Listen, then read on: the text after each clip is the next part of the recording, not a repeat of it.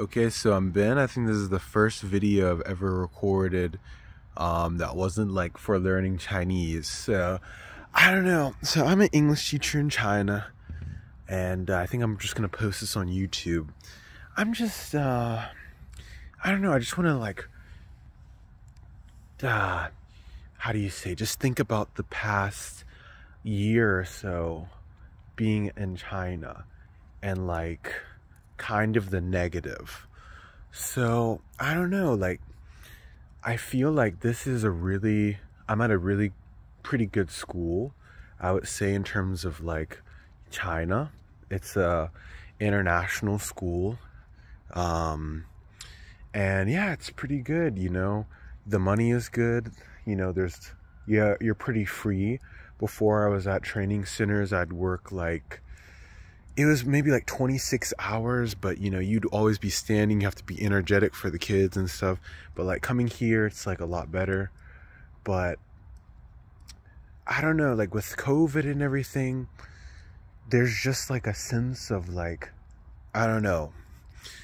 It's kind of, and it's been kind of hard to kind of realize it, but there's like a sense of like gloom over like everyone, and kind of even over like the city too. And I don't know, or maybe not the, yeah, maybe the city, I'm in Iwu.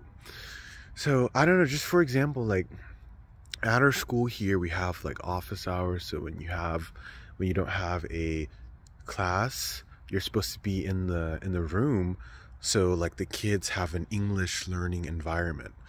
But honestly, like the kids don't really have, like after they finish a class, they don't have time to like talk to you, if you know what I mean. Like they need to do homework. Everyone is always busy, you know, it's kind of like frantic, and there's like not enough time to do anything. So I don't know, but I came to the school and I kind of came to China to learn, you know, more about the world, but also have an opportunity to have more free time than I would in the US. Because when you work at a job here, I mean, you're only working, right? It's still a lot less than, you know, in the US, right? You'd be probably working like 40 hours. You know, you work at a bank, you work at, even for the government or something like that, you know, it's like Monday to Friday, let's say like 9 to 5 or something, you know. So here it's better, you know, like we have like a 90-minute lunch break. That's the first thing. The salary, I think it's like about almost 4,000 a month in USD, so that's like great. And you just have like a lot of free time. But the negative, and like kind of why I'm recording this video and what I want to talk about, is like how, I don't know, like you come, and then as someone who learns Chinese, like I'm always trying to figure out like what is life like for like the average Chinese and stuff. Like that's kind of why I'm learning the language. That's why I'm so interested in, like, one, because people say it's the hardest language in the world, like Mandarin, so that's one thing. But also, you know, it's not like Japanese where you can say, oh, I'm learning for like anime, Korean for like, I don't know, K-pop or like some type of that kind of culture. But like for China specifically, it's more like how, you know, people's thinking and like what life is actually like in this, you know, place on earth. And I don't know, it's just kind of gloomy now, because after I realized how it is, you know, like we make like 4,000, right? But like they'll make like way less. And then even to get to, I don't know, a lot of people are struggling, especially after the pandemic. Like businesses have died and stuff. And I don't know, like before, when you come into anywhere, you have to scan a code. And then we have security guards, right? So in China, like every place or community usually is gated like this, right? And so when you go into, like, we live inside the school. That's another perk of the school. It's free housing. You live inside of the school. Basically, almost like everything is free. You have like, in terms of money, there's no issue, almost no issue. The issue is like lifestyle and management. So you'll come in, like, let's say it's like, I don't know, you're just trying to have a good day, you're coming in, you have to scan the code. But then, like, the thing is, like, you'll have to scan the code, but like other people will have to scan the code. Like the security boss's boss doesn't have to scan the code. The security guards themselves, they don't have to scan the code.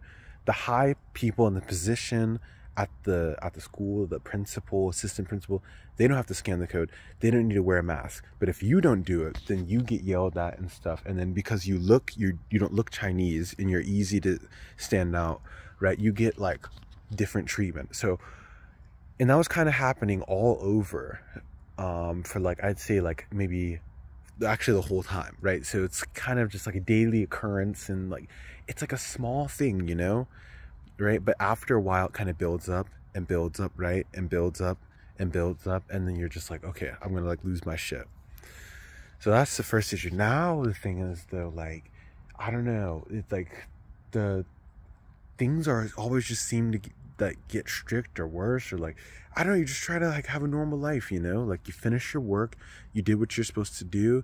Maybe you want to like go down, like you have a library or a cafe here, maybe you want to like go down and just like chill for a moment or something, right? But you go down and then like people ask you, oh, why are you here? You need to be like in the classroom or something. You just, oh, I just came down to like get a coffee for like, I don't know, 15 minutes, you know? But it's like that pressure, like they just put it on you for some weird reason, right? And so that's a lifestyle issue, right? It's like, okay, it's like jail for no reason.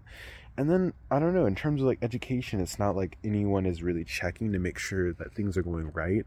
And like, you know, people are doing what they're supposed to do, and like the kids are learning and stuff. It's all kind of just like, okay, we need a foreign face. We need someone that doesn't look Chinese, and we need like their passport and nationality to market to parents to pay, to make them, you know, pay like a lot of money to come to this international school. So then that's kind of like the thing as well. So it's like kind of paradoxical. Like they won't like buy things for the classroom. They won't buy like glue, or like they won't even let you print papers to save paper. You know what I mean? Like they're like hassle you. Oh no, you don't need these materials. Like they're trying to talk you out of like getting stuff. But then, like, I don't know, there's like up the street right here, there's like a convenience store, right? Let's say you want to go to a convenience store, you want to get like a bottle of water. Now when you leave the gate, they're like, the security guards are like interrogating you as if like you are, as like this is like a jail or like some separate community or something. So it's like, I don't know, like I have to like beg them to like let me out of the place. And like, let's say I'm not supposed to leave working time. They say, oh, you can't leave the campus during working time because of blah, blah, blah, this and that. I mean, but like, why, you know? Like, that's the first thing. Like, if I don't have a class, it's not, you know, education, the student's education is not being hurt if like a teacher walks out and buys something up the street, or like gets takeout, or like gets like a package. But like, that's their like mentality. Like, oh, you need to like, no, you can't do it because it's like the rules is the rules and this and that. But then like what the reality is though is like, it seems like everyone gets like shit, and it all comes from like the top. It's like the cycle of like eating shit almost. The security guards work 12 hours a day. I think they get like 2,000 a month, right? Any foreign teacher is getting 20,000. They get 2,000 for a month, work 12 hours a day, like dead tired eyes, you know what I mean? Like, I feel like there's like mental health crises that are going on with the students, with the management, with like the security, with everyone. Everyone is like eating some form of shit, right? So like, that's their thing. They get in trouble because like other people are like, oh, how dare you let like some people in, some people don't come in, like you need to enforce the rules, blah blah, this and that, because like another person got in trouble, you know. Like, it's like, I don't know, like I don't know, I don't even know how it works. I don't know the dynamic like in detail, but basically it's like the principal is upset that something is like this. And in China, it's like not like people, I wouldn't say like people really think about how to get things done. It's not like the process of getting things done. People want the results. And then it's not even, it's like how it works is there almost are no rules, but if something goes wrong, there needs to be someone to blame for it. And if something goes wrong, you need to like yeah, someone is to blame for it. So like, let's say like there's like no rule, right? Or like there's some issue and there's no system in place, there's no organization to stop this issue. When it happens, the person in charge of you just says, why, how dare you let this happen? You know, blah, blah, blah, this and that. But it's like, of course it will happen because there's no organization. No one talked about it. If it was like the role was switched, it's not about like their ability. It's not about their prestige, their qualifications, none of that. It's just like, who's up here, who's down here. So because of that, I think like, you know, one person gets shit and he gives the shit to the other person, and it's like a whole cycle. The security guards get in trouble, the teachers get in trouble, then the students like will get in trouble because like the teachers will get fired if the students are out of control. So like they hit the students and stuff like that, or they'll like bully the students, and then like, I don't know, it's like a crazy weird system. So I'm recording this video kind of like document my experience kind of, and I can't speak Chinese because I can't upload it because like my boss is there, right? So I have to upload it to a place where I can speak. But it's just like, I'm thinking about going somewhere else. Even though the money is great, at the end of the day, the most important things for me was free time and like being able to like pay for things and not be like super broke. So as long as those two things are like good, I don't know, I kind of want to go to another place. And the issue with the city is like, it's all about business and stuff, and like they say it's international, but like there's no like life and culture to it, you know. There's no museums. Like museums aren't popular, you know. Like there's no book clubs and writing clubs and, you know, art going on. All it is like work, because people are like suffering. And if you don't like go to a good place, or even if you do get a good degree or something, like you still kind of like eat shit a little bit. So it's kind of sad, but in general, I don't know, I needed to kind of, I guess,